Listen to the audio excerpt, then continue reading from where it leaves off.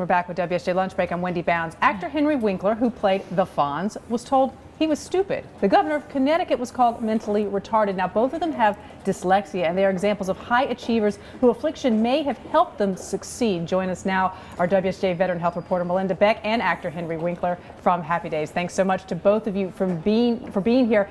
And Melinda, I want to set the stage with the science here. As many as 1 in 5 Americans have some degree of dyslexia, a neurological issue, makes reading difficult. Scientists and doctors say the brains may work differently, and it may actually help them be more creative.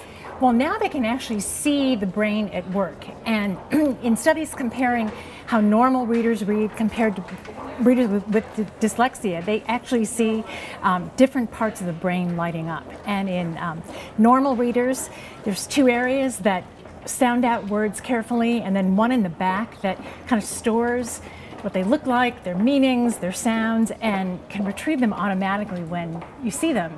People with dyslexia have much less activity back there, so they're always kind of sounding these words out.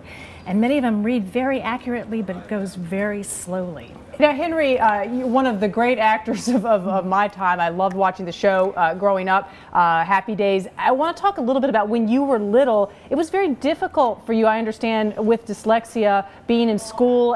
Tell us a little bit about how you dealt with that affliction while you were growing up.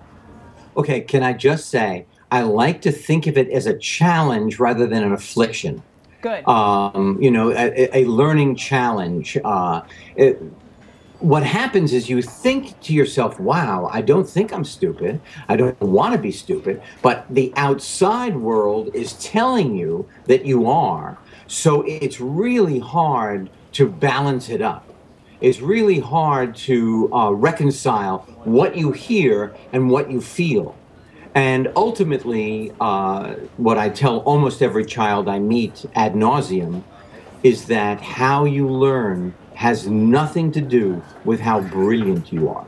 And it's a very well put. When you were on the sets and trying to read from scripts and so forth, how did you manage there with this challenge?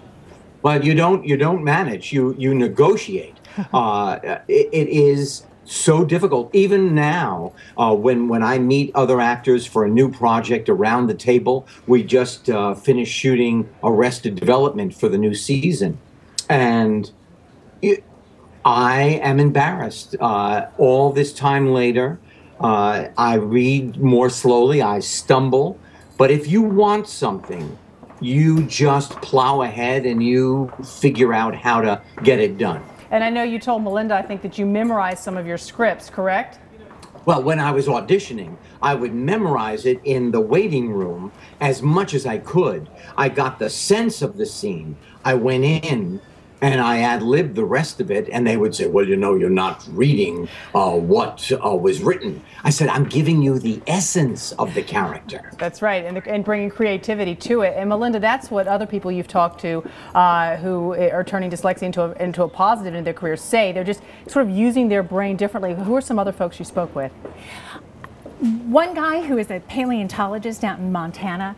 I am so in awe of this guy.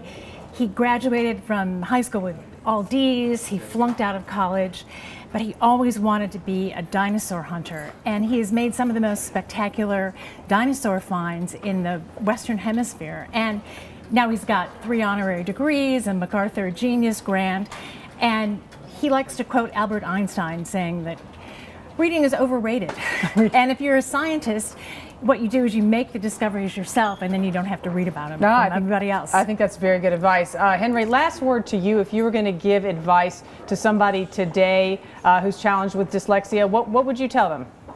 Okay, I would tell them that they have greatness inside them, and it's their job to figure out what is special about them. Maybe they are great avocado growers, maybe they're great dancers, maybe they are neurosurgeons. Dig it out and give it to the world. The world needs their special quality. Great advice. Henry Winkler, thank you so much for joining us. Melinda Beck, Pleasure. Thank you. More for you in the Personal Journal section tomorrow. Appreciate you being here.